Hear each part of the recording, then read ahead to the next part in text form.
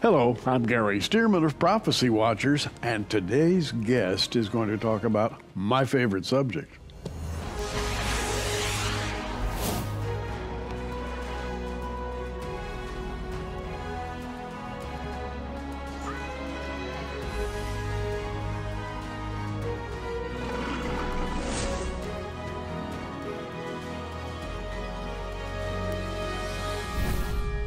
And my favorite subject is the rapture of the church. And we have Pastor Billy Crone with us once again. Billy, it's good to have you back. Hey, Gary, it's always great to be on. Thanks for having me. Our favorite subject. Yep.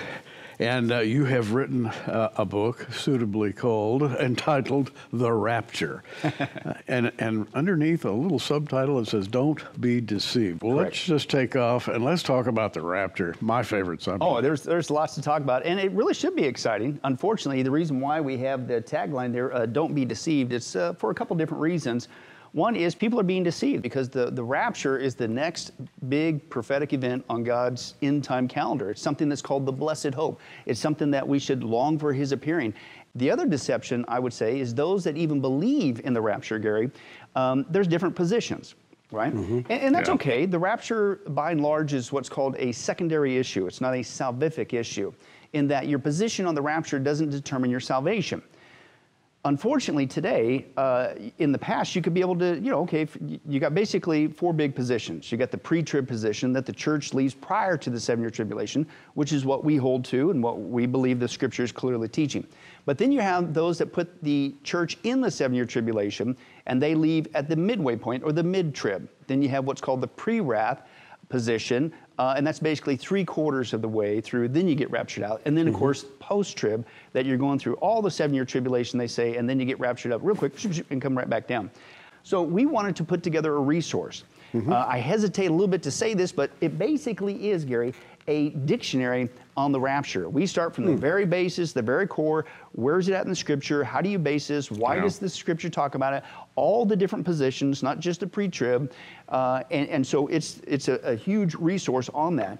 And we wanted to do that because it's like we should be able to discuss these things and yet not divide. And that it's causing great deception, people's misunderstanding of it, how they handle it, the false accusations. And here's the other thing. Gary, it's being done in front of the lost. And I'm sorry, that's a bad witness. Because if I was a lost person and I saw like a post-tribber and a pre-tribber going at it, and what would I think as a lost person? I'm supposed to listen to you guys? You guys can't even get along. Yeah. Right? And we should be able to agreeably disagree on secondary issues. And so we put this resource together to hopefully corral that behavior back in. Even if you don't want to come across and, if you will, come over to the pre-trib position, which I think we make a very good biblical argument for that, could you stop saying that I'm not even saved and I'm going to hell? We need to stop that. We need to come back together and deal with this. And hopefully, those that say that there is no such thing as a rapture, you'll see that, no, the scripture does teach that, and it's something to look forward to. Okay, let's begin now with the resurrection. The thing about our Lord, he was resurrected, and those who follow him will also be resurrected.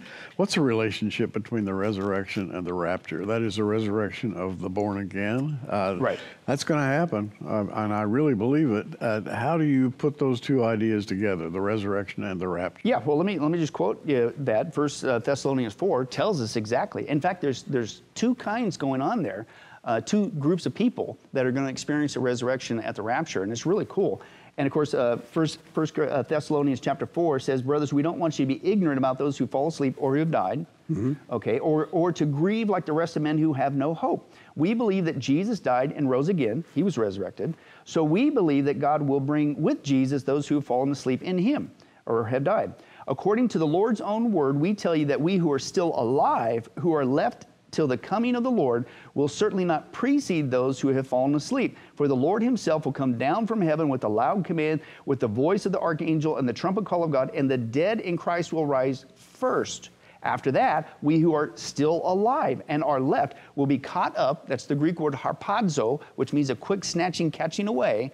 The Latin translation from the original Greek there, harpazo, is raptura, which is where we get the English word rapture. Yeah. Okay, will be caught up together with them in the clouds to meet the Lord in the air, and so we'll be with the Lord forever. Therefore, Paul says, encourage one another with these words. And part of that encouragement is, he mentions there, he's writing this to the Thessalonica believers, the Christians there, and they were getting concerned, right? Jesus had ascended to the right hand of the Father after the resurrection, and the church was born, Acts chapter 2, so time has passed, and the rapture hadn't happened yet, and some of their loved ones in Christ, Christians, had died. And so they naturally begin to have some questions. What's going to happen to those people? Are they going to experience this thing called the rapture? Will they be with us? Or, you know, what's going on? And so Paul addresses that, and he says that at the rapture, that the people who have already died in Christ, okay, they first get their resurrected bodies.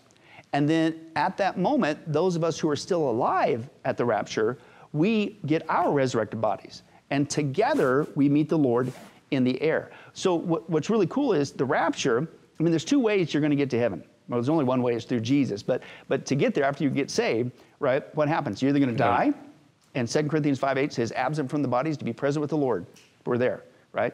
Your last breath here is your first breath in heaven, and so shall it always be. It's going to be awesome.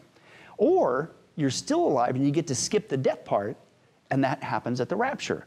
And our bodies in the twinkling of an eye are translated, we get resurrected bodies. But it says there, our loved ones in Christ, the Christians who've died before us, they get theirs first. We're hard on the heels, if you will, with them in that event. So think about that, Gary. And as a pastor, I have had the privilege of not just doing weddings, but many funerals and many Christian funerals. Yeah. And it's, you know, you're sad, you miss them, but it says we don't grieve as those who have no hope. We know that we're going to see them again. But listen, it's not just that we're going to see them again, Gary. The scripture says at the rapture, we're what? Our loved ones in Christ are going to experience the rapture with us. They get their bodies first, we get ours immediately after, and we're going with Christ. So that means, think about all the people you know who, as a Christian, they're Christians too, that you know, who've died over the years. Gary, we get to see them not just in heaven, we get to see them at the rapture, and then, of course, heaven. Now, a lot of people forget that. Right. I just have to ask this. You may not be able to give a precise answer, but you have the dead in Christ, and then we who are alive and remain. And there's a little gap there between those two. Yeah. How much of a gap do you think that there is? Well, you think that's just like almost so close that you can't tell them apart? You know, I'm not asking you to be definitive, but I love to talk about these things. Yeah. Well, yeah, I would think it's not going to be too long. I mean, we know that at the rapture, you know, the rapture, by the way, is not just mentioned here in this one passage. You also see 1 Corinthians 15 is another rapture passage, in John 14, when Jesus said that he's ascended. Where's he at? He's at the right hand of the Father in heaven. And he says he's going to prepare a place for us, but he says if he goes and prepares a place for us, which he is right now as we sit here, he says, I'm going to come back and get you to take you to be with me where I am in heaven. So that's another rapture passage. But in 1 Corinthians 15, it says that we're going to be changed. We will be changed. How fast? In the twinkling of an eye. And, you know, I just happen to have my Bible open by some strange coincidence to 1 Corinthians 15, and Paul calls it a mystery. Behold, I show you a mystery. Right. And then he talks about this. In a moment, in the twinkling of an eye, at the last trump, for the trumpet shall sound, the dead shall be raised incorruptible, and we shall be changed. Now, there's a point of discussion there, the last trump. Somebody says, oh, well, that's all the way at the end of the tribulation period. Yeah. So, and you've heard that, I'm sure. Yeah, I mean, different times. Yeah, and again, Gary, we deal with this, and this is, again, I hesitate to use dictionary because it doesn't read like a dictionary, but it's the whole gamut. I mean, we start from bare bones scratch. Is there even a rapture? Where does it come from? What's the basis for it? Is it even in the Bible? Then we get into the accusations against the pre-trib position, give a defense for that, but then we flip it around. And we start in reverse chronological order, and we get into the different positions. We start with post-trib, then pre-wrath, then mid-trib. Okay, and typically, like in the mid-trib, they'll say, well, that's when we go at the midway point of the 7-year tribulation at the final trump there. And one of the classic mistakes that they make, other than putting the church in the 7-year tribulation, any of the positions, and the scripture is clear, Romans chapter 5, 1 Thessalonians 1, 1 Thessalonians 5, which is before and after 1 Thessalonians 4, the rapture passage, it says we are rescued from, we are not appointed from, and we are saved from God's wrath. So you can't put the church in the 7-year tribulation because it's all of God's wrath. But these people say, no, we're going in there for a halfway point, and then you hear that last trump, and that's the 7th trumpet, and that's when we get rise at the rapture at the middle. No, you're making a faulty assumption. We bring all this out, Gary. Just because you see the word trumpet doesn't mean it's referring to the rapture trumpet. In fact, if you do the research, there's about 62 different trumps or trumpets mentioned in the scripture. And they don't all have the same purpose. And that's common sense if you read the Bible and do some research. Some of them are for announcing war or calling of the people or worship services. It's used as a musical instrument. So it's an act of judgment. Yes, there is one also for the rapture, but there's also the trumps are used in the 7-year tribulation announcing God's next coming judgment. So it's a faulty assumption to say that just because you see the word trump there, that it's the same one as the rapture. That's not good biblical exegesis. And the problem with that, Gary, is you make an assumption that it's the same. Let me give you a couple analogies. Let's say two guys said, we went to the movies. Now, does that mean they saw the same movie? No, it just depends on the context of what show they want to saw. Generic. Exactly. Like one guy, he used this analogy. It's kind of funny. He says, but it's true. He says, okay, here's 2 pills, right? And they're both over-the-counter pills that you can get. You know, one's called Tylenol, one's called X-Lax, right? He says, so does that mean they're the same? No. One will, you know, make your headache disappear. The other will make your toilet paper disappear. But so you want to make sure you get the right definition. And so, Gary, in all seriousness, that's the fatal flaw. You see the word trump, and you assume it's the rapture trump. That's poor biblical exegesis. And it's not just poor, it's not true. The rapture trumpet is radically different than the trumpets that are mentioned in the judgments in the 7-year tribulation. And you're listening to Pastor Billy Crone, who has written a book, and that book is, as you've heard him say, a definitive study on the rapture of the church. We're going to take a little break here because I want to tell you about our monthly magazine. It's called The Prophecy Watcher, and we publish it, and in The Prophecy Watcher are many, many articles on exactly what we're talking about today. We talk about the pre-tribulation rapture of the church. We have guest authors, and just take a look at this, and we'll be right back. Each month, the Prophecy Watcher magazine arrives in thousands of mailboxes all around the world. Our newly expanded 48-page magazine features cutting-edge articles written by top prophecy experts, writing about things you may never hear about in church. Gary Stearman, Mondo Gonzalez, L.A. Marzulli, Todd Hampson, Jack Langford, and many others. Examine the giants of Genesis 6, the future wars prophesied for Israel, the rapture of the church, prophecies about the Antichrist and the tribulation, the rebuilt Jewish temple, the book of Revelation, transhumanism, artificial intelligence, and so much more. You can subscribe to the digital version of the Prophecy Watcher for $20 a year. Subscribe to the print version for $30 a year. Or, for a very limited time, we're offering a lifetime subscription to either the digital for $100 or the print magazine for $150. It's the gift that just keeps on giving. Just call the toll-free number on the screen or visit our online bookstore at prophecywatchers.tv to take advantage of this limited time offer.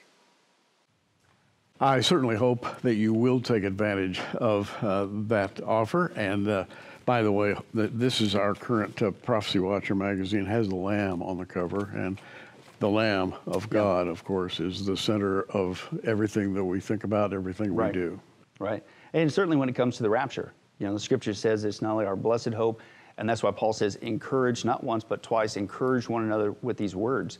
That one day that Jesus Christ himself, the Lamb of God, the one who saved us, the one who even through his sacrifice and death on the cross, not only saves us, but then that therefore qualifies us to experience the rapture in and of itself. He's coming back, Gary, personally to come get us, the bride. And he's going to do it, I'm convinced scripturally, and we deal with this, prior to this event called the 7-year tribulation, which the Lamb of God, Jesus said, is the worst time in the history of mankind. Now, I really want to ask you something specific now, because I've heard a lot of confusion about this. We talk about the 7-year tribulation, and we speak of the pre-tribulation rapture of the church.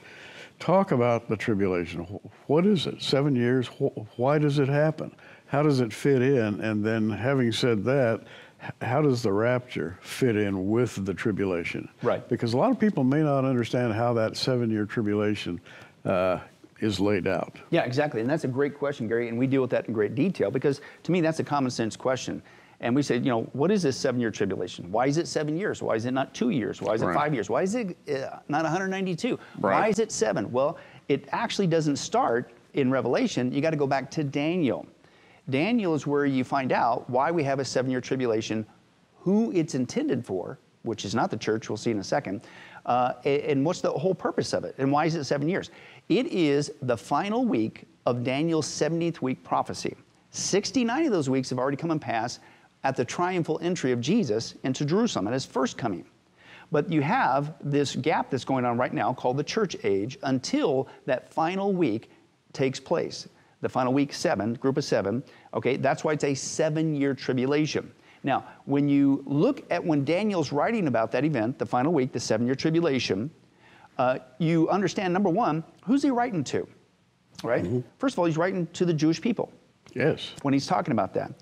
It's a time of Jacob's trouble, not Peter's demise or Paul's. You know, the church isn't even around, right? He's writing to a Jewish people, the Jewish audience, right? And he's talking about when God's going to culminate and finalize his promises he's made to the Jewish people.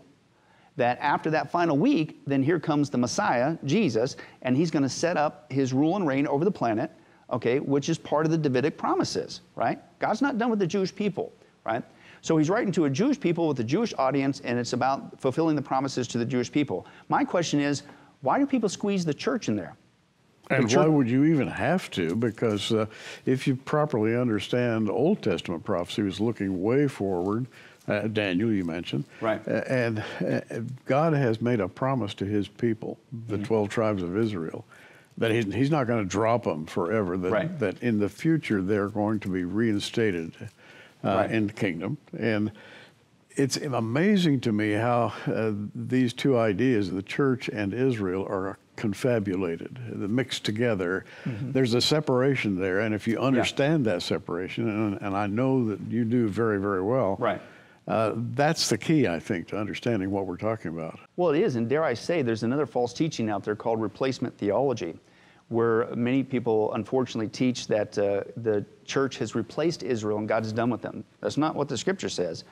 Otherwise, you're going to have to say God's a liar, which I don't highly recommend because he's not. Okay, he is holy, he is holy. He doesn't lie like man.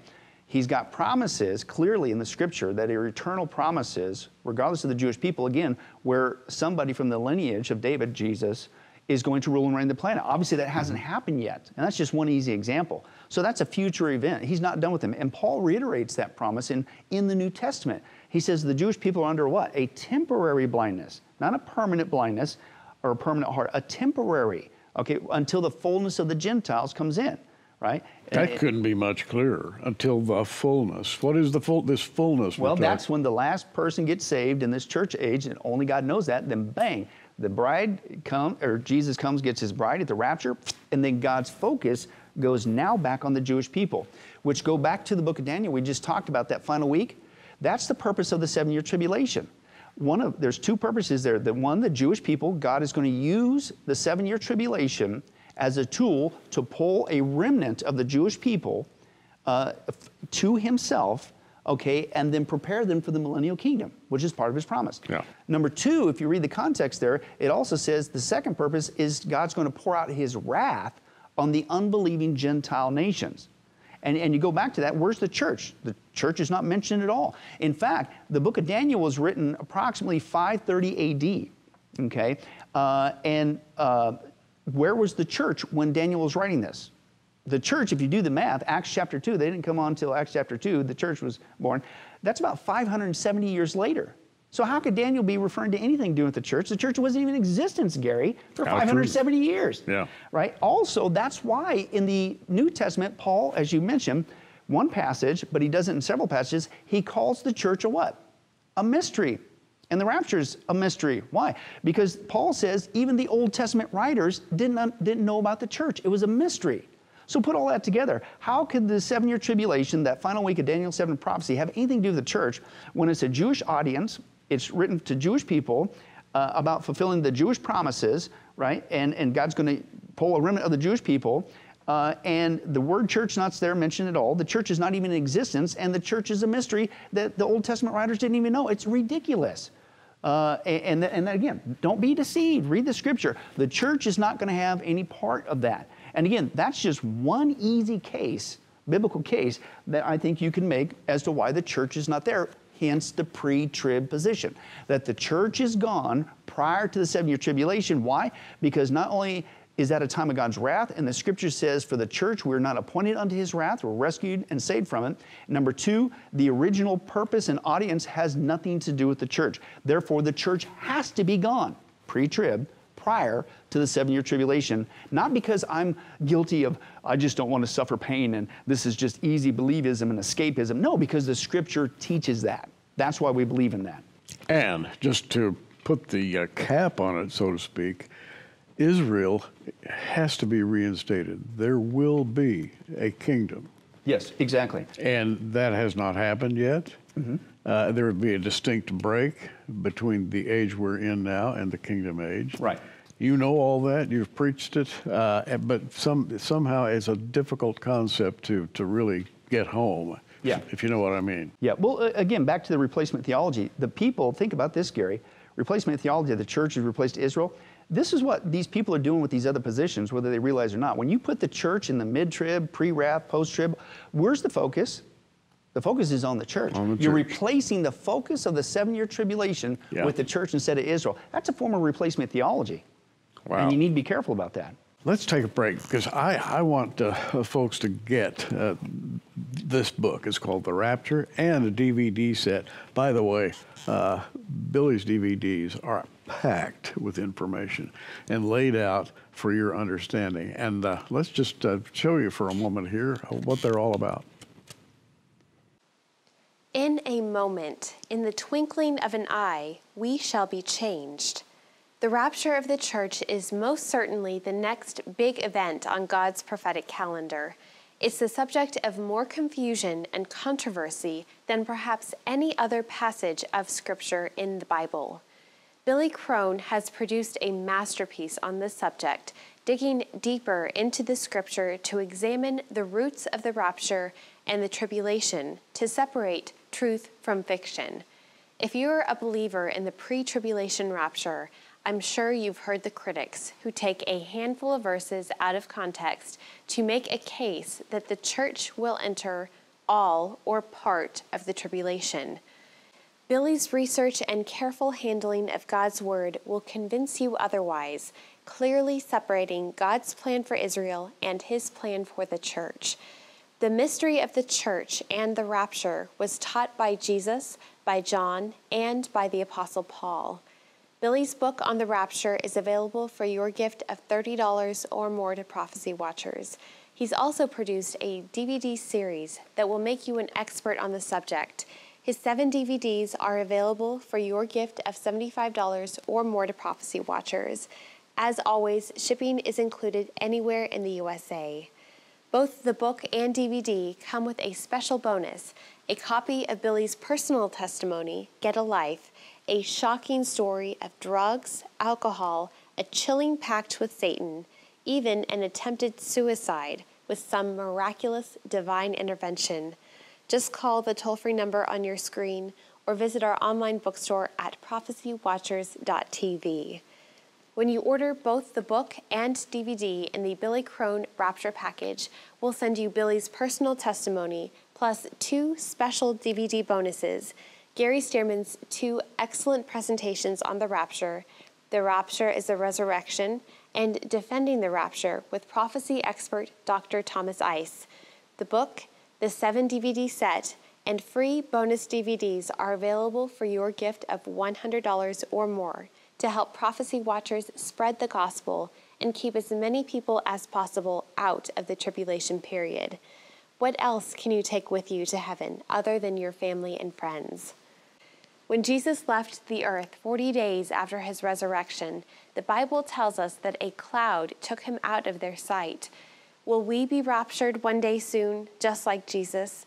The book of John tells us that Jesus left to prepare a place for us, but that he's coming again to take us home for all eternity. Will you help us take that message to a world searching for answers? The time is quickly running out. Help us tell the world that Jesus is coming soon. Are you ready? Well, I hope you will avail yourself of Billy's book and DVDs because, and by the way, I've watched many of your DVDs over the years, and I'm always amazed at how much information you pack into a short space. I mean, it's amazing. It's just sort of like, as the old saying, you know, drinking out of a water bucket. There's a lot of info there, and that's good. Yeah, well, you know, certainly the Lord Gary and or that preacher's disease. You just keep going on. I don't know, but no, seriously. Well, there's so much. My advice: you keep preaching. Yeah, there you go. There you go. but you know, real quick, Gary, there's so much, and we're not going to be able to cover the whole thing in here. I know. You know, again, we deal with all the positions, not just pre-trib. We flip it around and examine post-trib, pre-wrath, mid-trib, and lining up to the Scripture. How does that line? Because that's supposed to be our plumb line right there. But we have a whole huge section too on the accusations against the pre-trib position, and we just go tit for tat. I gathered as many as I could possibly find. I'll give you two real quick ones. Okay. You know, for instance, people, believe it or not, would say, well, you shouldn't believe in the rapture because the word rapture is not in the Bible. Really? Let's think about that. Now, I just explained the passage, 1 Thessalonians 4. Right. That's where we get it from, is the Greek word harpazo. We say, well, that doesn't say rapture. Let's try to follow your logic there. Rapture comes from rapturo, which is the Latin translation, okay, of the New Testament Greek. Right. But it's based on that New Testament Greek word harpazo. So what's your point? Plus, follow your logic there. Did you know the word Bible does not appear in the Bible? So does that mean, according to your logic, I shouldn't believe in the Bible or read it? Did you know the word Trinity does not appear in the Bible? But the Bible teaches it, right? So according to your logic, should I not? Did you know the word millennium? We talked about the millennium. That doesn't appear in the Bible. So does that mean I shouldn't believe in the millennium? No, okay? And that's just one example. The other one, there's a lot of false accusations out there against the pre-trib. One of the most popular ones is over this issue of a lady named Margaret MacDonald, who was given this utterance, and they said, well, that's where it's a recent teaching, and that's where John Darby got it in 1830 from this utterance from this girl and doing some weird demonic stuff, and that's why you should stay away from the pre-trib position. Excuse me, I couldn't wait to get to this one, Gary. And we went on location over there in Scotland to film it, but you can get a copy of her utterance there. Gary, it doesn't even mention the pre-trib. We share the whole thing. You know what position it's actually promoting? No. Post-trib. All right. It puts the church in the 7-year tribulation. They're dealing with the Antichrist. That's not the pre-trib position. It's baseless. And Gary, we go on and on and on and show that a lot of those accusations against the pre-trib, it's bankrupt. Don't be deceived, hence the title. Do your homework, and let's come to the right understanding of this. And once again, Billy Crone packs more into 30 minutes than any human being on earth. You need to get the facts. You need to get the rapture. And by the way, there is a blessing that comes with the acceptance of the idea of the rapture, right? Absolutely. What a blessing. Yeah, it's called the blessed hope. It is. And thanks, Billy Crone. We're going to have Billy back really soon. I'm Gary Stearman. Hey, you keep watching. We are.